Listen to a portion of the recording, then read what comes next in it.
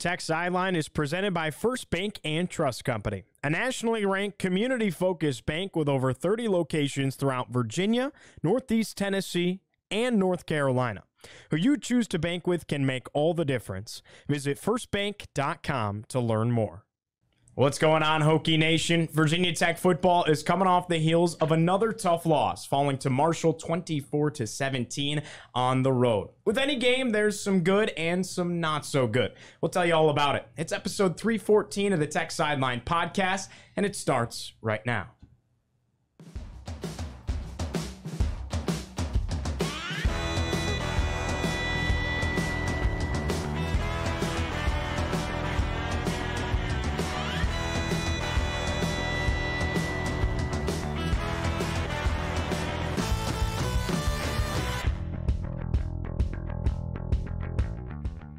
We record on Monday, September 25th, 2023, from our Tech Sideline studio in the Virginia Tech Corporate Research Center. If you're watching on YouTube, make sure to like and subscribe to our channel, and please share the podcast with a friend. On set today, we have the normal football crew, lead analyst and columnist Chris Coleman to my right. Across the way, senior staff writer Andy Bitter. In the fourth chair, managing editor David Cunningham. Producing behind the scenes, Mr. Nick Brown. And I'm your host, Giovanni Heater.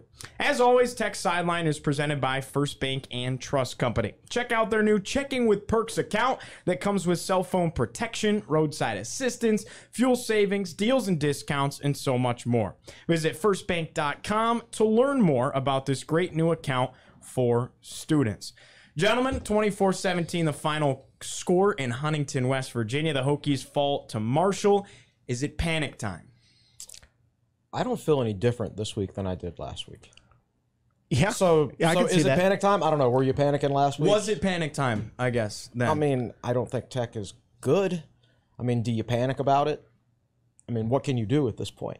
You just try to get to the end of the season and what comes. But, yeah, I mean, I think it's the chances of winning our season goal of 6 games this year. I think you can go ahead and toss that out the window for sure. Yeah, they've lost more than 2 non-conference games for the first time since 1992.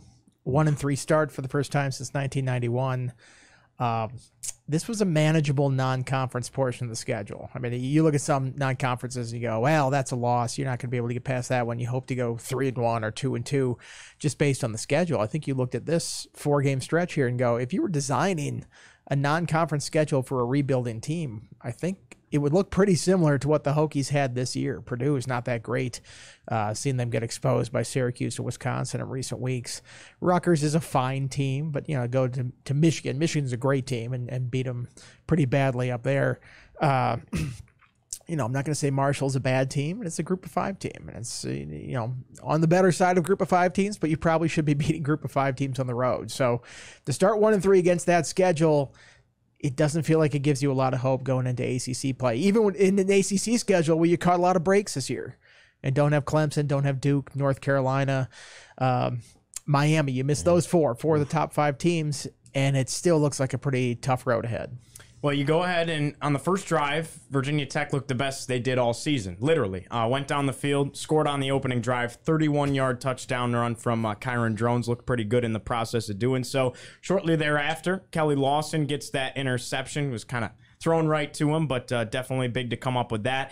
And then the wheels start to sputter a little bit. You lose the momentum. How do you kind of lose it after having your best start of the year? One of the narratives was going into this game is why can't Tech get off to a good start? And in this game, they actually got off to a good start. So, I picked the game 24-20 Marshall. It was 24-17.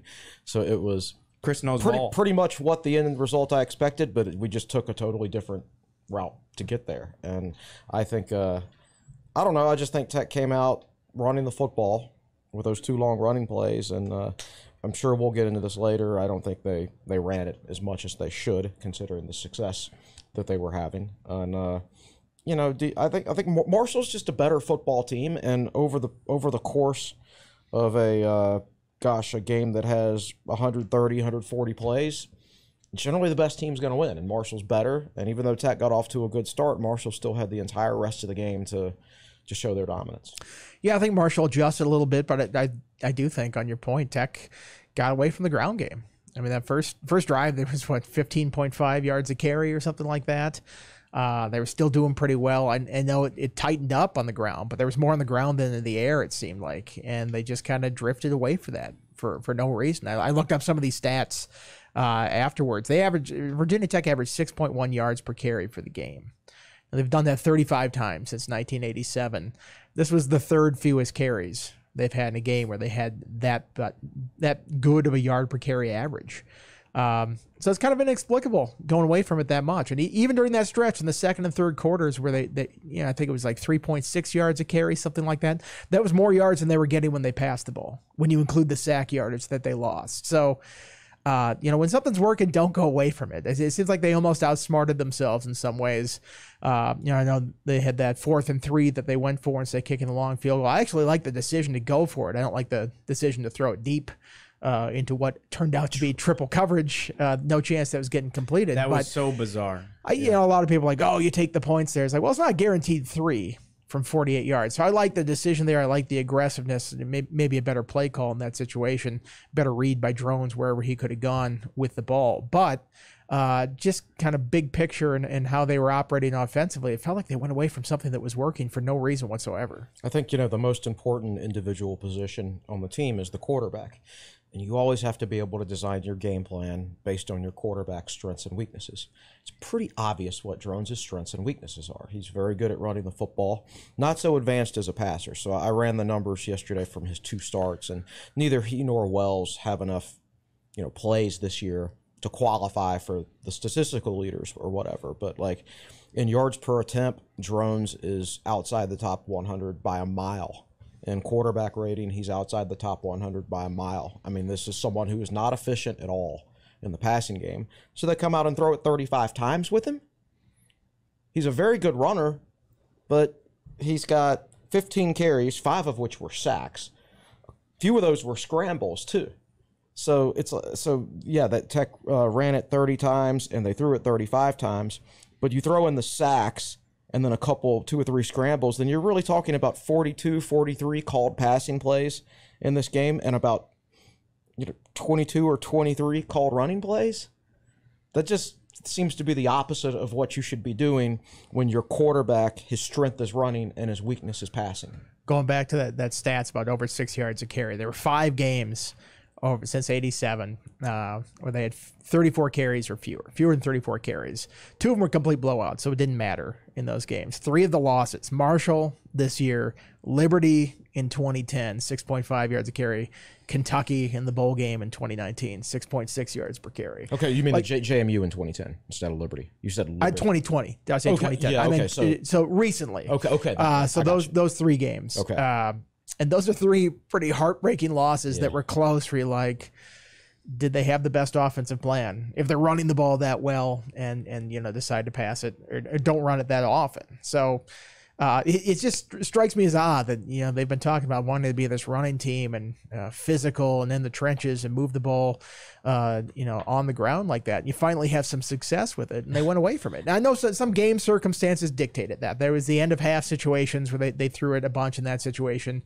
You get down by 2 touchdowns late, you're going to have to throw the ball in that situation to get back. But, they weren't down 2 touchdowns the whole game. Right. That was a close enough game that you could still run your offense as you had planned, and it got a little off kilter, the whole thing. I could have understand if they played it that way if Wells had been the quarterback, but it was the opposite. And so you got to be able to play your player's strength better than that. And it's like I've been saying, it's like I always said about Wells. It's like I never blame Wells for the offensive issues, and I don't blame Kyron Drones for the offensive issues, because it just doesn't seem like either guy or any player on the offense, for that matter, the offense itself, is just not being put in a good position to succeed. So how can you blame individual players for things like that? Like, it's Kyron Drones did not have an efficient day, but he was asked to throw it 35 times. Like, he's the type of quarterback that needs to be in a run-first offense, and then out of a successful running game, then comes your smoke and mirrors passing plays and things like that. Kind of how they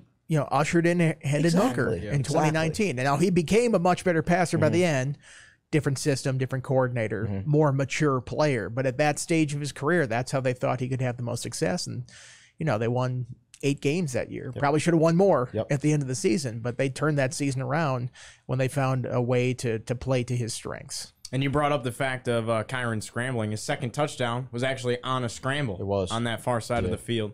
David, you got something in the fourth chair? Yeah, so I was looking at the drives, and one of the nice things that the live stats do is they break down the drives by pass plays in yards and rush plays in yards. You go down and look at the average yards per carry on the ground for every Virginia Tech drive. That first drive, Virginia Tech had 3 rushes for 64 yards. That's an average of 21 yards per rush. Tech on the second drive only ran it 1 time for 2 yards. Then it was 2 times for 5 yards. Then on the drive where Tech kicked the field goal and Tech had that obviously long run, 2 rushes for 50 yards. Now, one of those was a 49-yarder, so it makes sense. But Tech punted, I believe, 7 straight times, 6 straight times after that with a fumble.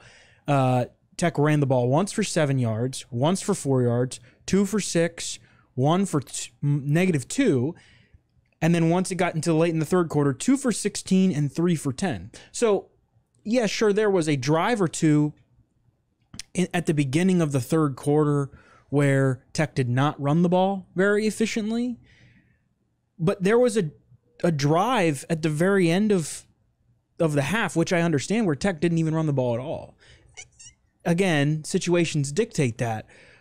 But like Andy said, when you look at the average yards per carry, it's just baffling the fact that Tech was actually having success on the ground. And this is a question that somebody commented on the message boards. Prize talked over and over and over about how we need to establish the ground game. Tech has, 69 yards in the first quarter on the ground. That's the most in like 2-3 years in the first quarter. And Tech just magically goes away from it? It doesn't make any sense. I just figure I give some numbers to put into context. But the fact that between after Tech kicked the field goal and Tech's touchdown drive at the end, Tech ran the ball for 10 times in 7 drives. That kind of goes to show you when Tech passed the ball at least twice, almost 4 times on every other drive. Well, something we haven't really brought up yet. It feels like big explosive plays are also, kind of plaguing the Hokies right now. Didn't really give up anything explosive against ODU or Purdue, but huge run for Monungai last week against Rutgers. Now you have a 56-yarder for Rasheen Ali, the tailback for Marshall this week, and it's so demoralizing in so many ways, especially when the game ends fairly close and you have a chance to be in it. And then the offense doesn't have big playability, so you don't have anything to combat it. Kind of break that down for us. Well, 56-yarder and a 61-yarder. Yeah. I thought where the safety play was lacking against Rutgers, I noticed the linebackers more against Marshall in a bad way. It was not a situation where they were playing very well. That first touchdown Rasheen Ali had, it looked like Alan Tisdale and Will Johnson both went to the same gap, just opened up wide up the middle. He wasn't even touched on his way to the end zone. And then that 61-yarder up the side, looks like Will Johnson just couldn't get a hand on him out there, and he runs right by him. By the end of the game, I think Pry was so frustrated with the linebacker play, they put in Jaden McDonald and George Balance. I mean, that's your third string linebackers there, just because the top 2 groups were not getting it done. And you looked at the grades on PFF, and like we always say, like if it matches what you're seeing with your eyes, maybe it's probably pretty good statistics there. 4 of the bottom 8 graders who played more than 10 snaps were middle linebackers. You can't have that kind of play and expect to be stopping the run. And it seems like it's like whack-a-mole. It's something new each week pops up. It's like safety play is a little bit better. Okay, linebackers struggling. Linebackers get better. The defensive line gets struggling. For some reason, they just cannot put together this defensive run-stopping unit. It's just baffling to me because they have, as I wrote, they have basically 3 linebackers coaches on this staff. I mean, Pry, that's his specialty, was linebackers when he was at Penn State. Coached some really good ones there. Chris Marv played linebacker, was an all-SEC linebacker back in his playing days. He's coached at his career. Sean Quinn I know he coaches the star position. He's coached linebackers throughout his career. He's been a defensive coordinator, and still that play has just not gone well this year. So it kind of makes you scratch your head about what is the coaching, what is the teaching going on there, because if there's a disconnect between what they're trying to teach and what the players are receiving, and it's a problem week after week, then you got to change up your methods or find some way to get through so that this makes sense and guys are getting the run fits right. Certainly some mental issues. I mean, you talked about 2 linebackers running to the wrong gap.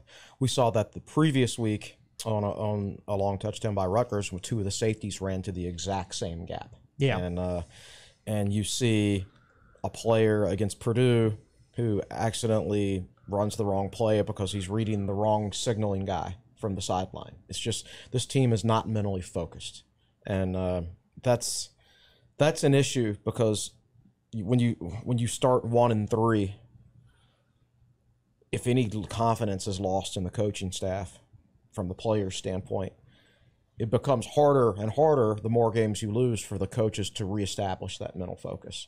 I know what it's like to be on a team where nobody has confidence in the coaching staff. As the season goes along, you actually get worse. You focus less. You're just playing to get to the end of the season. And that's the big concern here, is that things will actually get worse. They'll spiral out of control, because I don't think the fans trust the coaching staff at this point, from what I can tell, at least not the coordinators. And you've been reading the message boards, haven't you? Yeah, Twitter. I went on a limb there. Some very measured takes on the boards after that game. But like, I'm sure there are players on that team that feel the same way. I don't know which ones or how many, but when you go this, I mean, you're talking. I mean, it's the same thing every game. You're getting gouged on the ground, and then the offense is bad for the entirety of the Bowen tenure, and you can't blame it on the quarterback anymore, because it's a different quarterback now, right? It's the same result. You're just taking a different path, and that's the main concern, is that the longer this goes on, they lose confidence, and even more, they'll make even more mistakes because they just aren't mentally dialed in. It's tough to, if you're a coach, to preach, you know, this is progress and we're getting better, and over time, and when the results are not there, trust the process. Right, trust the process. It's like, okay, how can I when the results have been the same? And maybe progress is infinitesimal or very tough to see in certain regards, but when you don't have that reward at the end, that you're playing better or you're winning games, I feel like that can beat you down a little bit. I do think it's interesting to point out, you mentioned that, I think we should point out that the offense did have some big plays in this game. Like, the offense hasn't necessarily had a lot of big plays, but Tech had 4 runs of over 20 yards in this game. Tech had none coming in to this Marshall game. Now, as Chris wrote on Sunday, and I thought he put it in perspective very well, what you have with Kyron Drones on the ground, you lose in the air. What you have with Grant Wells in the air, you lose on the ground.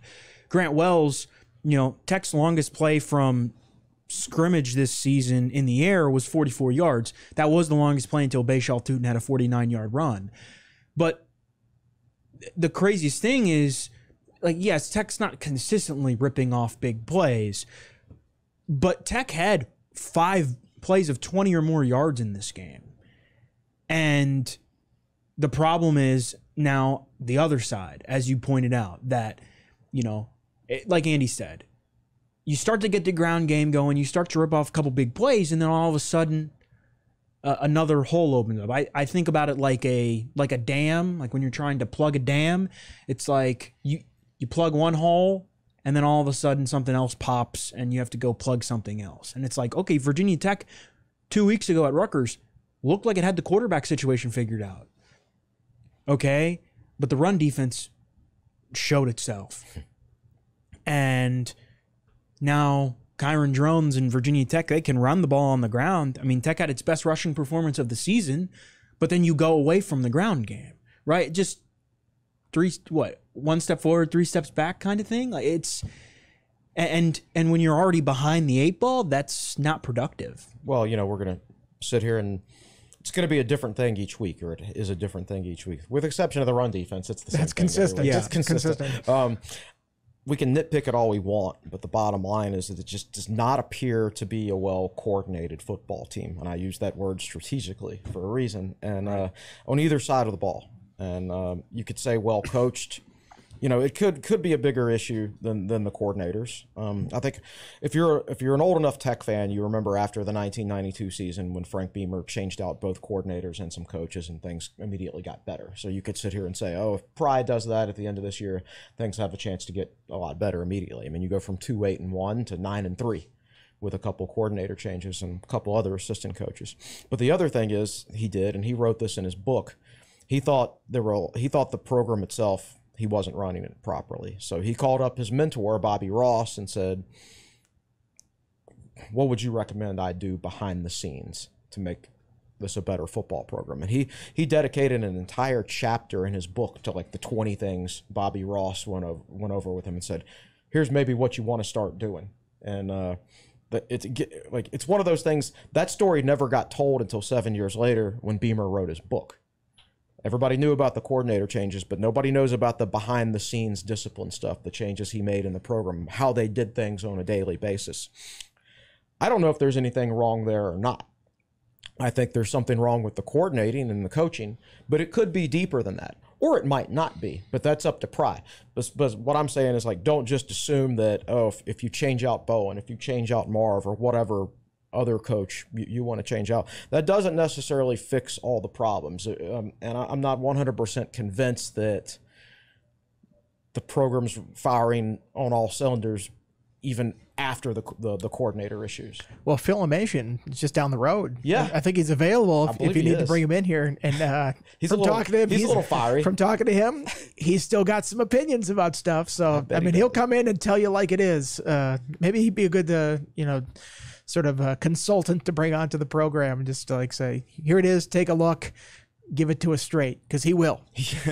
I had some numbers stuff, but right now it just feels like there's a bigger conversation. So I'm going to kind of pivot to some of the big picture stuff that I did have planned for the show today. I had a good conversation yesterday with a handful of people, and a good point was brought up. First-year head coaches have had success before. Mm-hmm.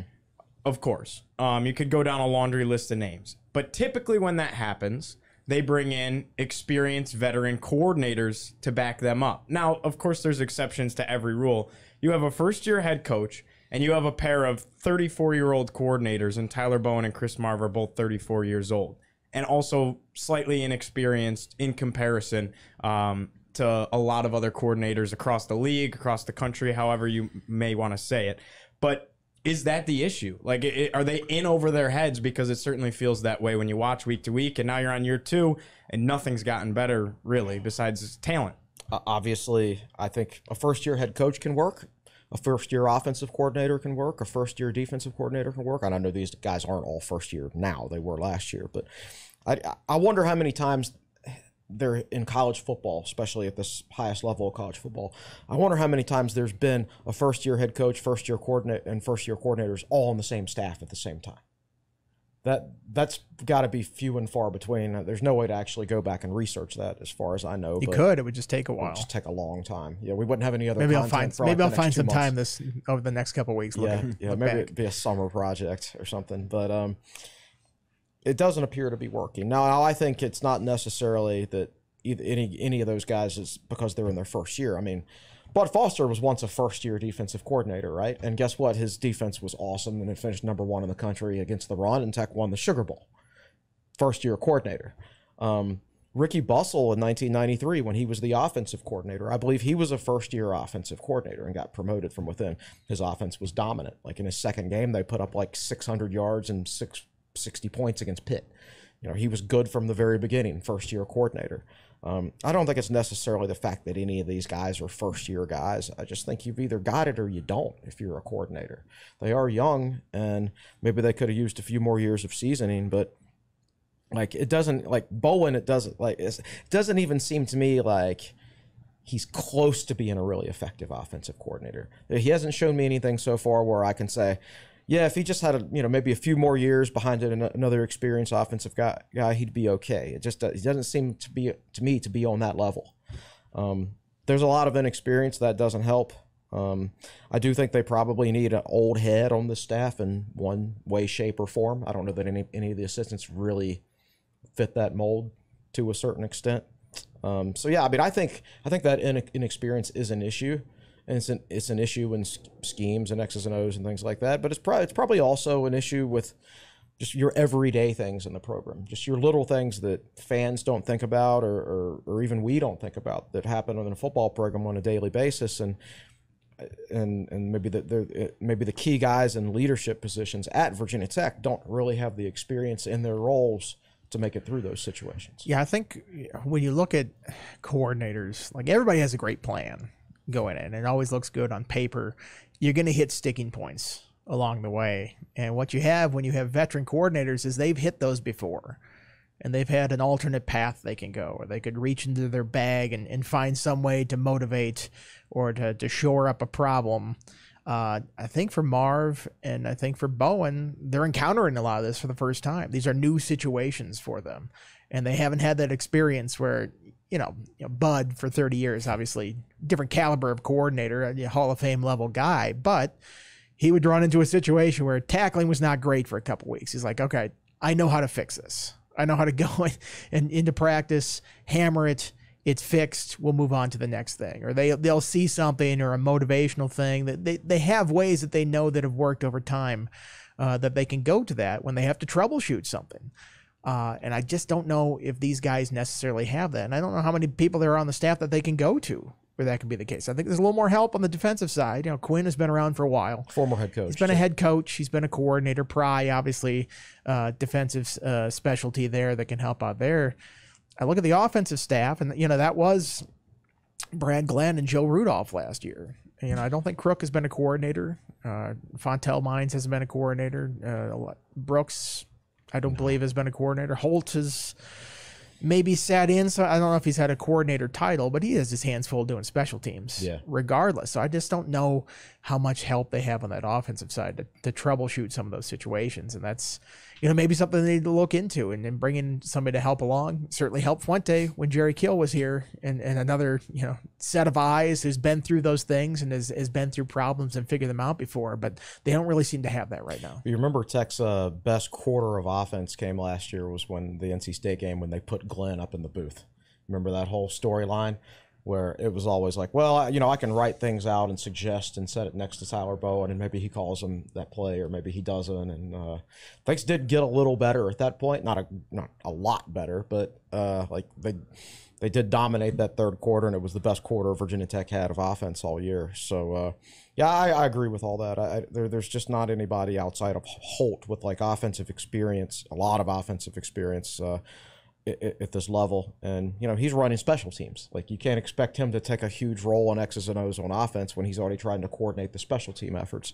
So I wanted this year, I said, I don't think it was a great working relationship last year between the three coordinators, between the three offensive coordinators, the guys with coordinator titles, Bowen, Glenn, and Rudolph. And I didn't know. Two of them are gone now. Yeah, right. I didn't know how much of that. I think they got along, but I think from a coaching standpoint, there were differences. I don't know how much those differences. I didn't know how much those differences affected Virginia Tech's performance on the field. So I didn't know how much you could really judge Tyler Bowen. And I said, I want to be able to judge him. He's standing on his own 2 feet now. It's his offense. Now we'll know whether he's good enough. And I think we are finding out. While we're talking about just the coaching staff as a whole, I have a general question. This was asked, did Pry put too many eggs in the who can recruit basket versus the who can actually coach basket? Or did he assume that a lot of the coaching part would take care of itself? That's a good question. That's a great question. Recruiting is very, very important.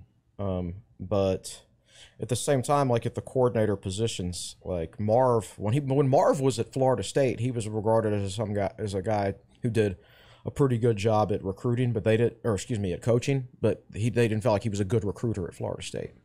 So it's not like, he's being leaned on heavily to bring in a whole bunch. It's not like they're leaning on him like they leaned on Kavanaugh or Steinspring, or they're leaning on Mines. I think Mines has done fine as a coach and a recruiter. Derek Jones is really good at both. He's also been doing it for a long time. Been doing it for a long time. Like you said, there's more experience on the defensive side of the ball on no matter how you slice it. I think coaching is the most important thing. And I know when Tech was going 6-6 under Fuente, people had the opposite opinion. Oh, we need to get better players, and they just assumed the coaching would continue to be there. Obviously, now we know that's not the case.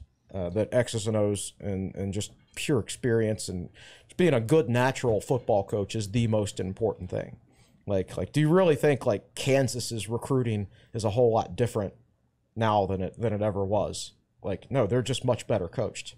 And in that situation, that's a guy who came in and won 2 games in his first year, isn't very good. But then you see progress in the second year, and they win 6 games and make a bowl in the second year. And then this year they're 4-0. So you've seen steady progress, even though he got off to a bad start per se. He inherited a really bad situation, but he made it better in the second year. And you don't see that progress at Tech because I don't think there's enough good pure football coaches on this staff, at least not in the right positions. I think Sean Quinn's a good pure football coach. I think Derek Jones is a good pure football coach. Holt, Elijah Brooks, I think those guys are fine. I just don't think in the critical positions where Virginia Tech really needs real strong coaching acumen, they have what they need in those positions. Well, I think it's a balance when you're putting together a staff. You need to have guys who are competent at X's and O's, and you have to have guys that can go sell the program too, because you can be the best X's and O's team out there and be refined, and we do everything right, and we have great schemes, and then if the other guy runs a 4-2 and goes right past you, and you've got guys who are running 4-8s, you're not going to win many football games, and that catches up to you after a while, and that was an issue here. Just the recruiting and selling the program in state and getting out there and trying to keep some of these guys closer and close to home on the recruiting trail. So I think Pry has done a really good job on that aspect of it. It's the other side of it where I still have a lot of questions, obviously, with how they're operating. Is another question that comes up. I saw it on Twitter. Some people said that a Justin Fuente team would be 4-0 or 3-1 right now with this CJ schedule. Carroll. What are your guys' coming over the thoughts top? on that? CJ Carroll, former receiver. I don't think so. I'm inclined to disagree as well. First of all, we don't even know who the players would be, right? Because who does he sign from the portal? How is that different than who Pry signs? Just put it in a vacuum though, and saying he was the coach with these exact same players. I'm still going to disagree. I think they'd be 2-2 or 3-1. But how many times in Fuente's era did they win 4 consecutive games? Maybe 3 or 4 times in 6 years. Yeah, even that first year they'd have a couple wins in a row, and then like just a dud random Georgia out Tech of nowhere. loss. Right, Syracuse, Georgia Tech, exactly. It's like that. So the likelihood is they would have played an inconsistent game in there somewhere and lost it.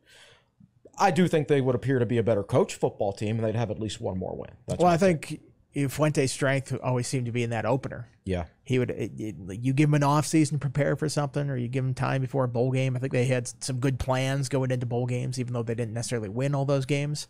I think he was a good game planner and could put together an excellent plan of attack on how to do it.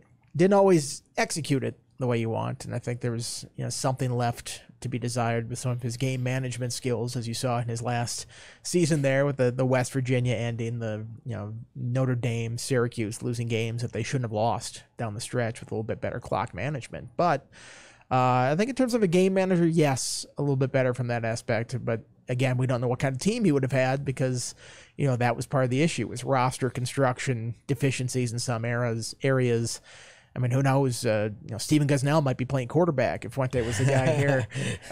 Wide receivers playing quarterback. So we don't know what the situation would have been like. I certainly don't think they would have been 4-0 because did they ever go 4-0? Did they ever go unbeaten in their non-conference schedule under Fuente? I don't think they did. Yeah, I don't think they started 4-0 at any point, certainly, did they? Because they lost to Tennessee that first year. That's that would have right. been their best chance. Maybe they started 4-0 in 2017. It was Clemson the fourth or okay, they did. So Clemson was the 5th game. So yeah, they would have started 4-0. But that's the only time I think that they would have started. Tech. No, they were 4-0 in 2017. Okay. They were 12th in the country at that point. Going into that game. West Virginia, Delaware, East Carolina, Old Dominion. So I would say that it's unlikely that Tech would be 4-0. And that's the But I do think they would appear to be. They would either be 2-2 or 3-1, and they would appear to be a better prepared team. Like you wouldn't necessarily have as many complaints about the pure coaching, in my opinion. There'd be complaints. There would be complaints, but not as many. So people would not accept the Brad Cornelson offense. Trust me. Realistically, right now, you know, if this was the NFL, you're going after year one. Like, how hot is the seat? Whether it's the coordinators, whether it's Coach Pry, like you're getting to a point now you're 1-3 year two. I expect for now Marv is a little bit different because he's only had 5 games, including the Liberty game last year. Whereas Bowen, you've had, you know, a season and a third, and you know the evidence is pretty much added up. I guess the negative for Marv is now they've actually gotten worse now that it's completely his defense and everything. So it's a concern. I expect Bowen's seat is extremely hot. Like you said it in your 5 thoughts. It's like it's something that you've got to talk about now. And Brent Pry said he's not afraid of hard conversations, and I expect he's going to be having some at some point. When? I don't know. I mean, there's 8 games left. Things could conceivably get better. But, I mean, I think if you get to the end of the season and if things continue down this path and you show no improvement offensively, like he has no read of the fan base at all if they continue on this track and he doesn't do something about the offense. That's my take on that. Yeah, I mean, and I don't want to write the obituary on the season after 4 games. We're not even out of September yet. A lot can change over the rest of the year, but it's about progress. And are you making incremental gains? Is the plan starting to work and come into place as guys mature in the system? And if you know we're gaming out how many wins can they have this year? Like 3-9 is very possible. 2-10 is possible. Like I just look at the rest of the schedule and I go, I mean, you can talk yourself into maybe winning 3 games, or winning 3 ACC games, but you know, 4-8 does not feel like progress. And if you go 4-8 after going 3-8, can you just run it back? Can you just go, we're just going to stick to the same plan, we're going to keep going with that? Do you have to make process? You're going to have to bring in some major changes on your staff and shake things up and bring in some, you know, ideally veteran voices that can maybe guide some of these guys along. Like I said, I think Bowen and Marv are both young, personable, good coaches. You know, I think Bowen on the recruiting trail, I can see why he's an effective recruiter like that. That's something you would want to keep on staff, but do you need to hire somebody that can sort of guide him along? You need a co-OC in some regards. It's just, I feel like if you go 3-8, 3-9, or 4-8, whatever it's going to be this year, potentially, it's just tough to go, we're coming back next year with the same crew. That's just a tough thing to sell to people. David? As far as the crew is concerned, I want to go through and just give everybody a sense of what everybody's contract situation is. So there are 3 people with contracts that expire after the 2024 season. That is Tyler Bowen, Chris Marv, and Stu Holt. Fontel Mines was extended.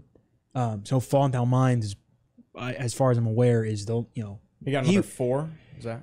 Yeah, I think Fontel Mines is the longest. I'll go look it up in a second. He's not going anywhere. He's not going anywhere anytime soon. But then you think of the other 2 holes on the other 2 guys on the offensive staff. Ron Crook was hired this spring. Elijah Brooks was hired this spring. So you've got 2 coaches that are here through 2024, one who's here longer, and then the other 2 who just signed. Defensively, it's a little bit different. Marv is here through 3 years, and then Derek Jones, J.C. Price, Pearson Prelu, and Sean Quinn, their contracts all expire this year. So there's flexibility, quote unquote, if you want to call it that. Four of those defensive contracts expire this year, but I think I'm looking at the offense and going, like, that is, you know, that's because Brad Glenn and Joe Rudolph left. Mm-hmm. Like, you had to hire guys to replace them, obviously, but that means that, you know, most of your staff, like the staff hasn't even worked. You look at a guy like Ron Crook and Elijah Brooks, they've only coached 4 games with this team, which is just kind of crazy to think about, but this is kind of the mess that Tech is in right now. Yeah. Contract status doesn't matter. At this point, it doesn't matter. If you have to buy somebody out, you buy them out. I mean, that's cheaper than buying out Brent Pry and $14 million. If you have to make changes to your staff, like I said, I don't feel like it can be cosmetic. we might be getting ahead of ourselves in this whole thing. We're kind of projecting of where the season might go at the end of the year. But, when it comes down to it, if you're the head coach and all of a sudden AD, other people are coming up to you and saying, well, your job's going to be on the chopping block if you don't start making some changes. The loyalty goes out the window very quickly with these head coaches when it's like, oh, do I have to throw a coordinator over the bus to get this thing turned around a little bit? I will do that. But those are smaller financial commitments that you have to make to a program that are necessary sometimes if things aren't working. And if you have to spend a little bit more on that front to get it changed, to get it right, then that's something you just have to do. Yeah, absolutely. And I don't think Tech's assistants, like the regular assistants on offense, are an issue. Like Ron Crook's offensive lines in the past have been good offensive lines, and they're showing. Also, he got here in like 2 seconds before spring ball began. And, I do not blame him for this offensive line situation. This is the offensive line he inherited. And to his credit, those guys have gotten better. Each of the last 2 weeks, they've gotten better, and at least in run blocking. So credit where credit's due. His lines have gotten a bit better. Stu Holt, wherever he's been, he's done fine. There's not any issues. There's not any evidence in the past that he's had coaching issues. Elijah Brooks had like 2 or 3 backs from Maryland go to the NFL. He's shown the ability to be able to coach. I mean, I don't think the offensive assistants are the issue. The only thing that would worry me is if they did change offensive coordinators and the new offensive coordinator came in and said, well, I want a new offensive line coach. Then you'd be on your 4th offensive line coach in 4 years. Right, and nobody wants that, but that's well on down the road. We'll cross that bridge if and when we get there. All right, 2 quick ones to wrap things up for today. Do we have a QB1 in Kyron Drones? So to explain my question, if Grant Wells was healthy coming into next week, who do you want under center? I don't care.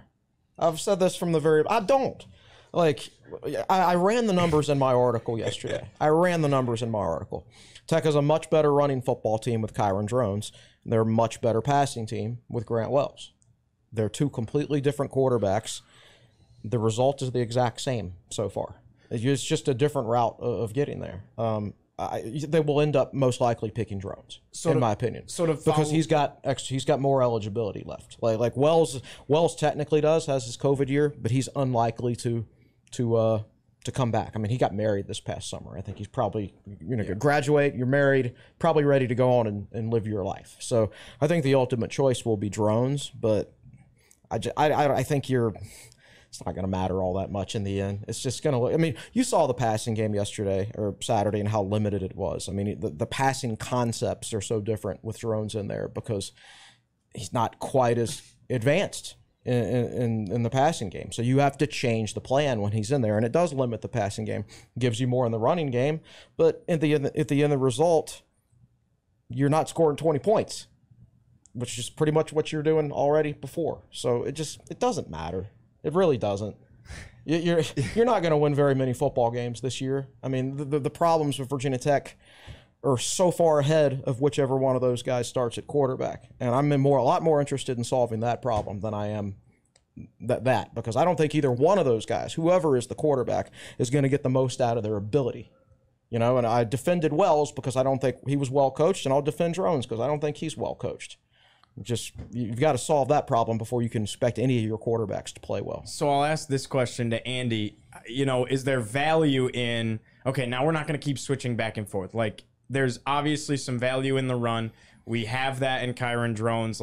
You're taking a step backwards if you go, okay, now we're going to pass the ball this week and put in Grant Wells, and then he gets banged up again. Now we got to go back to Kyron. Is there value in the consistency of having a game plan with one guy every week? You would think so, but I mean, you can see why they are tempted to play the 2 quarterbacks and why Pry thinks they have a 2-headed monster at quarterback, which I think he should probably retire that phrase. I don't think it's going to go over well with people.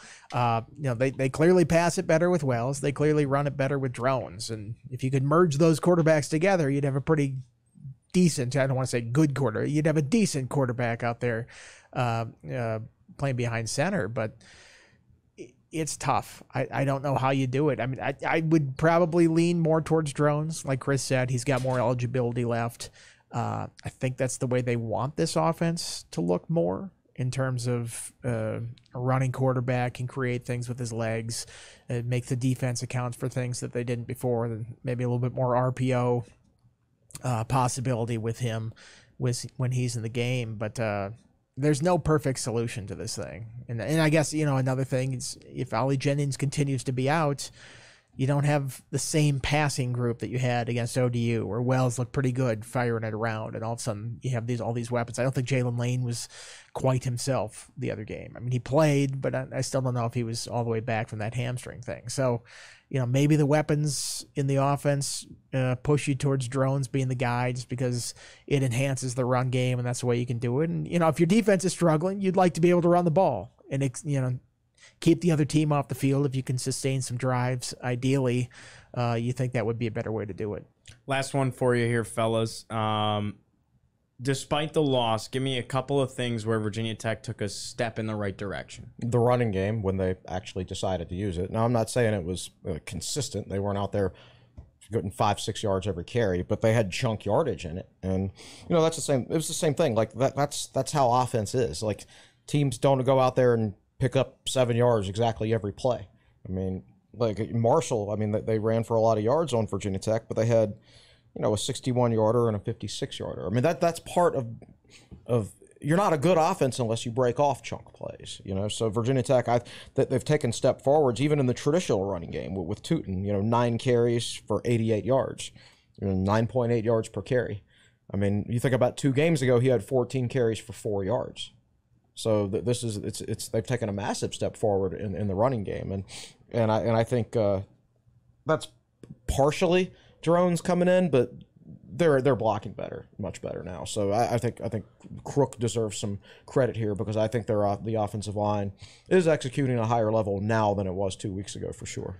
Yeah, you mentioned the run game. I think run defense for the majority of snaps. I didn't feel like Marshall was just getting 7 yards a carry or something like that. I mean, 2 carries accounted for half their yards, more than half their rushing yards. So there were a lot of times where they were stopping them close to the line or in the backfield. So if you can, it's like, other than that, how was the play, Mrs. Lincoln? Like, other than the 2 50-yard runs, they didn't have terrible rushing defense in that game. I think if they can plug up those long runs and be in the right gap at times, that group can show vast improvement. I thought the Gosnell brothers were great as receivers. I mean, Benji had a couple catches on that last drive, get him down the field. Steven made a great one-handed catch, went up high for another one, and then got like Goldberg speared into the ground by the Marshall defender. Drones did him no favors with how high that throw was, but I think both of those guys continued to contribute pretty well. And then, they were down 14. They score a touchdown to get into it. They have another chance at the end to come in and tie it. There is something to be said about the resiliency of this team. They didn't completely fold at the end. I've seen teams completely fold. I've seen Virginia Tech teams completely fold when they get down before, and this team hasn't been like that. They fought back against Purdue. They fought back against Rutgers. They had it there at the end against Marshall where they had a chance. They get the tough false start penalty there in 4th and 1. Coming out of a timeout, which is just brutal. I mean, that backs them up. All of a sudden it changes your play call. You don't have the chance to go in and win it there. But, they had a chance there. And I would have been interesting. I bet you, I'm guessing Pry would have gone for 2 had they scored the touchdown at the end. I sure would have. On the road, considering what your defense, I know they were playing better at the end there and getting some stops, but, they had a chance to get back into it. So if you're a coach and you're looking for positives, those are some positive things that I think you can build on. David, anything else from you in the 4th chair? Oh, yeah, I got plenty. I have a question for you guys. If you take out, I did numbers. You want to guess what Marshall's yards per carry was if you take out Ollie's 2 giant plays of 50 or more yards? 2.6. 3.5. Yeah. 2.3. Wow. So Marshall had less than 100 yards if you subtract Ollie's 2 big rushings, which just goes to show you that I would say you could argue that Virginia Tech's making small strides there. And I think, to your point, Andy, you look at the if you look at like Marshall's drive chart, like Marshall's last, I'm not counting the one where they just took a knee to end it out. After Marshall scored a touchdown, Marshall's last 4 drives offensively, Tech picked them off, and that was a good interception by Keontae Jenkins. And then Tech forced 3 punts, 2 of which were 3 and outs. It's just there's no consistency there. Well, you have to project ahead. And the previous week, Ali, at the beginning of or at some point in the fourth quarter, had 15 carries for 6 yards against East Carolina. And then he finished with 18 for 85. I mean, this is a guy who hits big plays. That's what he does. That's been the Marshall offense so far. But basically, the Marshall offense has been really bad so far this year. They were slightly above average overall against Virginia Tech, which means they got better going against Virginia Tech. So yeah, it seems like it was okay because Marshall only had a slightly above average overall game offensively, but that's because they're just not very good offensively. So it's not good from Tech's standpoint. At some point, Tech is going to start facing a few quarterbacks that can actually play. Cam Fancher is not very good. His numbers last year were well below par, and if in this game, he wasn't very good. 2 turnovers. Should have had another. Yeah. I mean, Mansour had that one. Yep. Pretty weak exactly pass right. interference call, in my opinion. It didn't feel like big game officiating. No. In that one. No. I thought that Dorian Strong pass interference was pretty weak. Right. Watching it, it's like, he's trying to come back. It's like sort of half-heartedly trying to come back to get the ball. Yeah. I don't know how Mansour dropped that one. That was a layup of an interception. It That would really have been such a tide-turning play. The Tisdale roughing at the end. I know he can't get anywhere near the quarterback and even make it a situation where the refs could throw a flag on that play, but he came over the top of him. He didn't even hit him, really. That was a little questionable. And then on that, it was a block in the back on Tucker Holloway's punt return, which I don't know. He was behind him, but I don't know if he actually blocked him or if the guy just kind of tripped on that one. Those are 3 calls that I look at and I go, I could see you throwing the flag, but it's still, I don't know if they needed to in those situations. It's probably accurate. Cheating refs, that's what it is. We got Tristan Raish breaking down the call in Tisdale this week. Okay. So I'd be curious his thoughts on the PI on Dorian. Yeah. Because I didn't think that was a pretty critical one, because the next play after that was the 61-yard run by Ali. You're right. So instead of punting out of their own end zone, or if Mansour could have caught that potentially, I mean, that might have been a pick 6 if he catches that thing. Yeah. Instead, it's a PI first down. They break a big run. They get a touchdown. They're up 2 scores. Yep. You're right. Pretty significant turning point in that game. It was. So yeah, there were some tough plays, but in general, at some point, Tech's going to face some better quarterbacks than they've faced so far. So you've got Tech has had an advantage in that Marshall's one-dimensional, Rutgers is one-dimensional.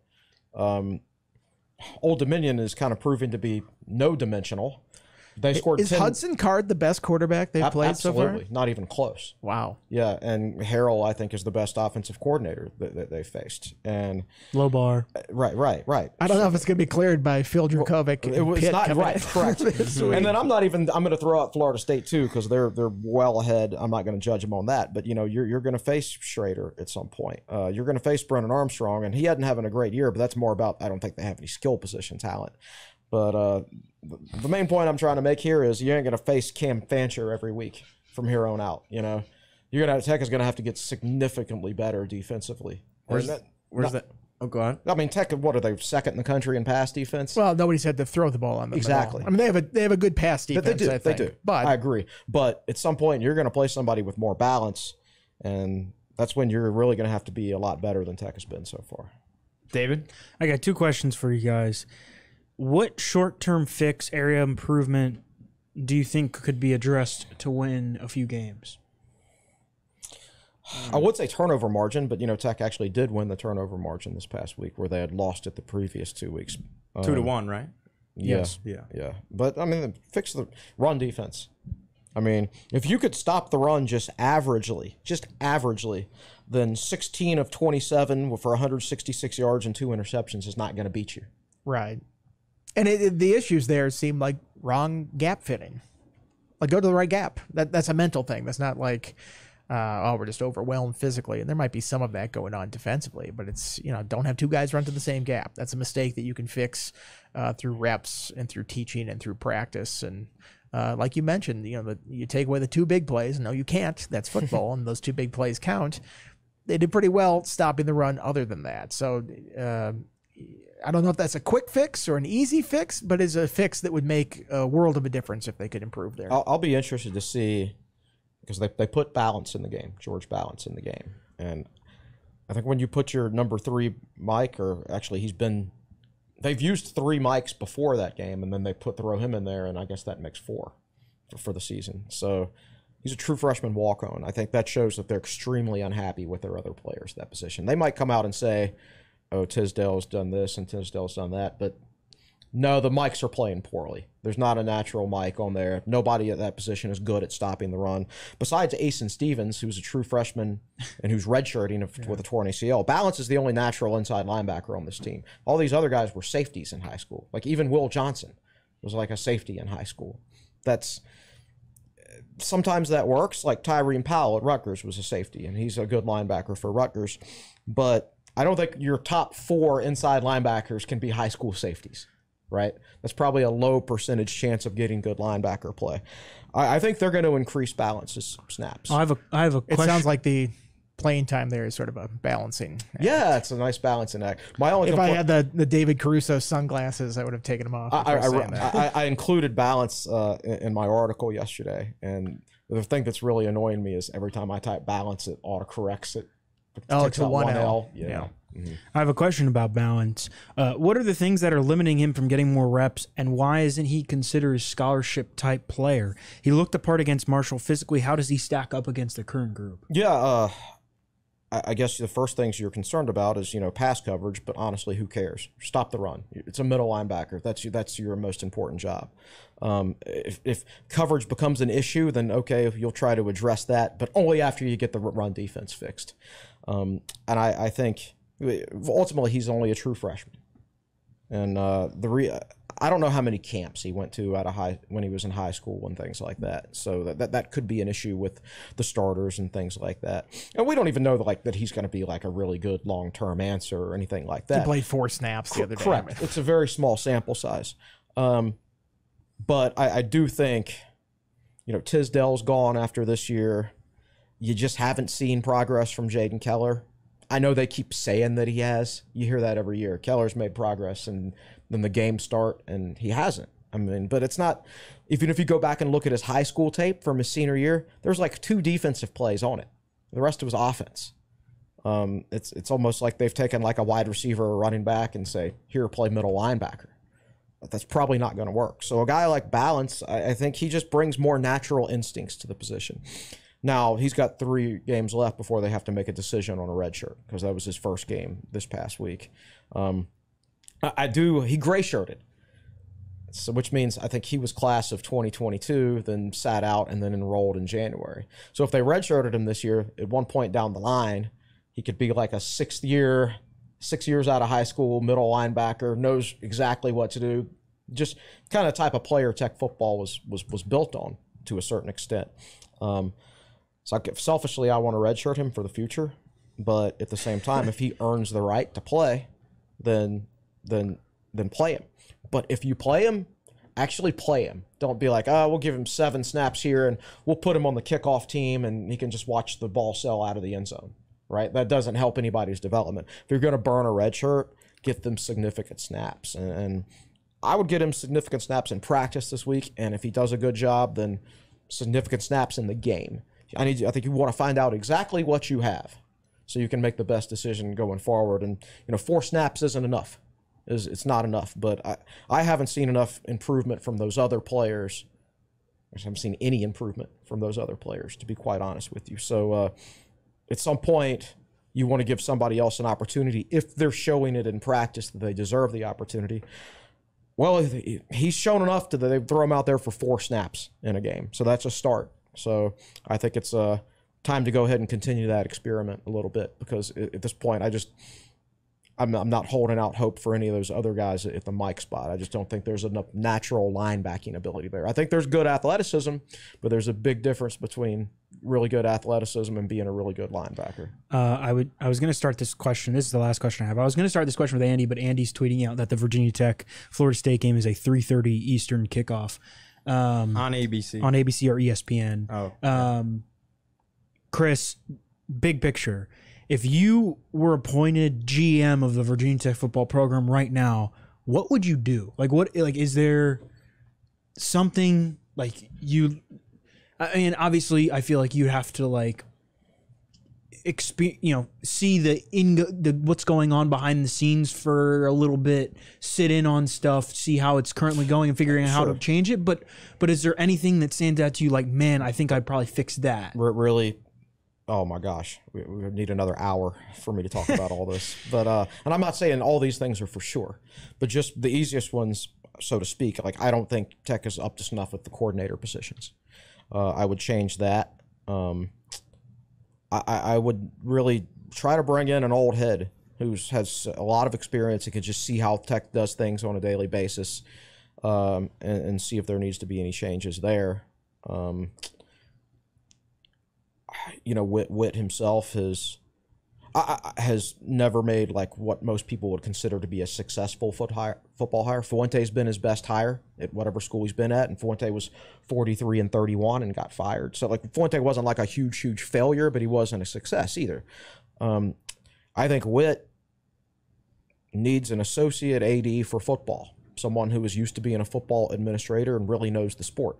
In the past, Tech has had athletic directors that were football guys. Like Jim Weaver was a former football coach. He knew what to look for. He knew what football coaches needed. He knew he could walk in there into a staff meeting and know that those guys knew what they were talking about and things like that. I think the same thing for Dave Brain. He had a lot of experience with football, and Witt doesn't. I think there needs to be another athletic director on that staff under Witt that takes direct control of the football program and can go to Witt and say, okay, here's what I'm seeing, and this is what needs to happen. And I just don't think there's anybody overseeing the football program that's really capable of making those types of decisions. So, there's a couple things off the top of my head. Maybe a few others here and there that I don't want to say on a public podcast. But yeah, there you go. I especially think, you need somebody in there that knows football. It has a strong background in football to oversee that thing. Last but not least, guys, what's coming up on TSL this week? Our normal content, Gio. We've actually, Tristan's already sent in his article. I'll run that tomorrow. I assume Will's working on Monday Thoughts. I'm going to get to work on my Pitt preview. Early preview on Pitt. They're awful offensively, arguably worse than Virginia Tech, depending on which stat you want to hang your hat on. But the difference is they're still a pretty good defensive team. So you're not looking at a very high-scoring game on Saturday night on paper. I feel like struggling Pitt offenses have gotten healthy against Virginia Tech in the past. Maybe not here. Maybe not in Lane Stadium necessarily. Definitely up at Hines, Acrisure, whatever they're calling it now, up there. We'll see with my coverage. We don't even know who's coming to the press conference yet tomorrow, so it's kind of up in the air about that. But I'll have a mailbag this week. I haven't done one in a couple weeks. Definitely get that out there. Cool. We got a lot of good stuff coming. Jack Brizendine has a wrestling story I'm going to publish later this afternoon. I'm actually sitting down with Rodney Rice later this afternoon. I'm going to have a feature on him coming out this week. Men's, women's basketball schedules come out tomorrow night, Tuesday, just to give everybody something new to focus on, something new to complain about if you're that type of person. So there's going to be a bunch of other stuff this week that's not football. So that's good. Cool. We're also doing a Triumph Spotlight later today with Tucker Holloway that will go out on Wednesday, so be on the lookout for that. Final thoughts, guys, before I let you go. Anything you want to hammer home? So I asked y'all this question last week. What's the over-under on wins at the end of the season? Would you change your pick now after one more? I think I said 4, so yeah, I'm going lower than that. What did I tell you, Chris? I know, 2.5. You're 2.5, I think is right. I think that's what it was. So I said 3.5. No, I think you're right, David. I would put it at 2.5. I would not change mine. I think 2.5. Well, you look at the rest of the ACC schedule. The only games you can feel good about being competitive in are probably Virginia and BC. And everybody else, Wake Forest now struggled a little bit. NC State offense, they barely beat Virginia last week. I fell asleep at the end of that game. But I'm talking about bad penalties at the end of a game. Virginia, so holy cow. But, even you look at Virginia, like they've got some bravado. I'll give Anthony Calandria that. The kid's got confidence. I don't know if it's founded in anything, but he goes out there and plays like he's a Super Bowl MVP, throwing those passes deep. So that's a team that at least has confidence. And BC, it's up at BC, and not a great history recently up at Chestnut Hill. So it's just, you look at the schedule, it's tough to find wins in there. So I'd say 2.5 amazingly might be the number. Even even some of the games where you feel like you can see the possibility for an upset, like this week against Pitt. And even There's definitely a chance. Even Pitt's not great. And even NC State and Wake Forest, you're like, okay, those teams are very average in a lot of ways, and you could see a path to victory. But at the same time, you're talking Pat Narduzzi, Dave Clawson, Dave Doran. Very experienced, proven football coaches who have won a lot of games in their careers. So, and in Pitt's case, like, you know this is going to be a brawl. You know it's going to be a fist fight of a game, because it always is when these teams play, and I just don't know if Virginia Tech's suited to play that kind of game. Yeah, it's like, I would say from a physicality standpoint, Tech and Marshall kind of drew. It was a draw. But in Tech's first 3 games, I don't know that you could say they were the most physical. I know you can't say they were the most physical team in any of those 3 games. And you're going to be playing Pitt, and that's Pitt's strength as a program. Pitt's like almost like a Big Ten team in some ways when it comes to all that. Yeah. Well, Narduzzi was a Michigan State guy before he came to Pitt. So no doubt. All right. Well, appreciate you guys. We will come at you on Thursday with another podcast where we will preview the Pitt Panthers. That'll be in Lane Stadium, 8 p.m. kickoff on the ACC Network. We'll see you guys on Thursday. That wraps things up for episode 314 of the Tech Sideline podcast.